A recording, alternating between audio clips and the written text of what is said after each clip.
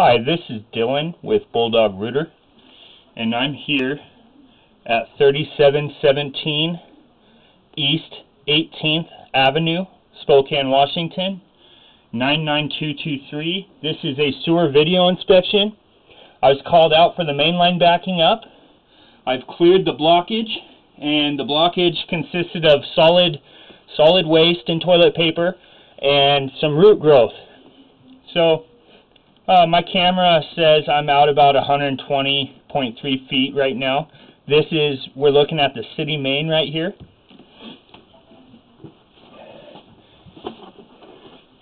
And pulling back towards the house.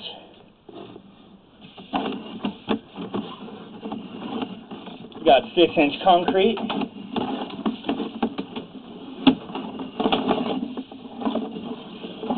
About every 3-foot section of pipe, there's a joint.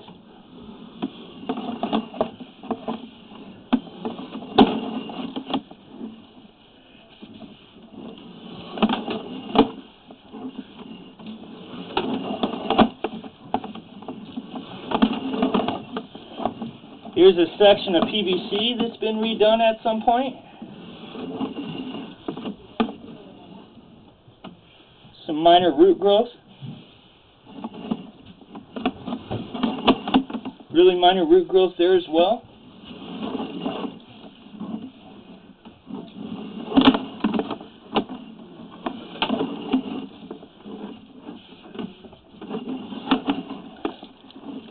Here's a transition from concrete coming back onto property into cast iron pipe that I believe it said on the schematic that the line consisted of concrete and cast iron on property, 4-inch, and they ran cast iron pipe through the original cesspool to rerun the sewer, to hook onto city sewer. I believe we're in Orangeburg sewer pipe now, so that must be at the property line there. Yep, root growth.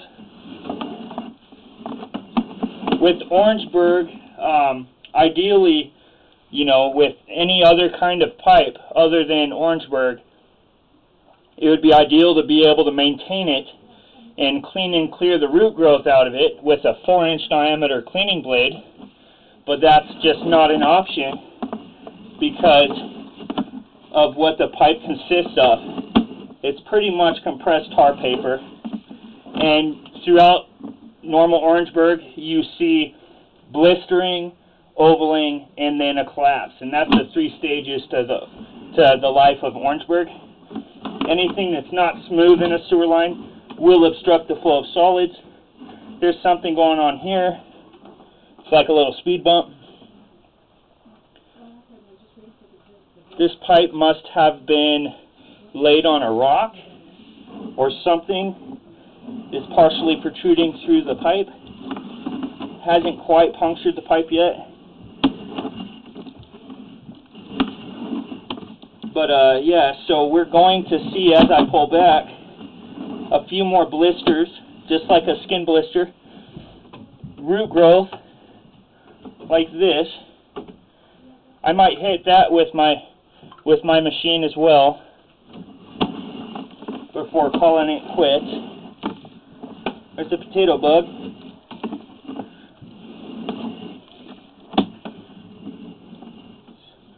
Root growth. It hasn't quite taken a turn for the worse yet with that, with those Orangeburg joints and roots. Here's the end of my cable. Got some roots on it. Here you actually see the pipe ovaling. Seems like it's partially ovaling right there due to the roots. That's definitely a structural issue.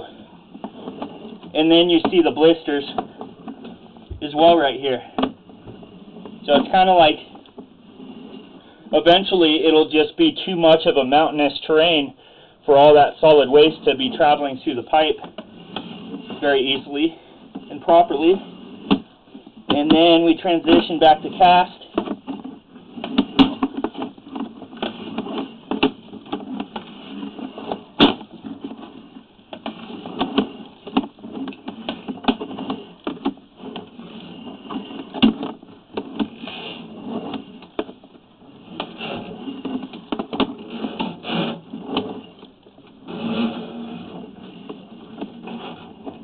And the length of this line is about 114 feet long, because my counter was at 120, but I'm about 6 feet away from the clean out now with my reel, and it starts counting the second it leaves my reel. So that's your video inspection.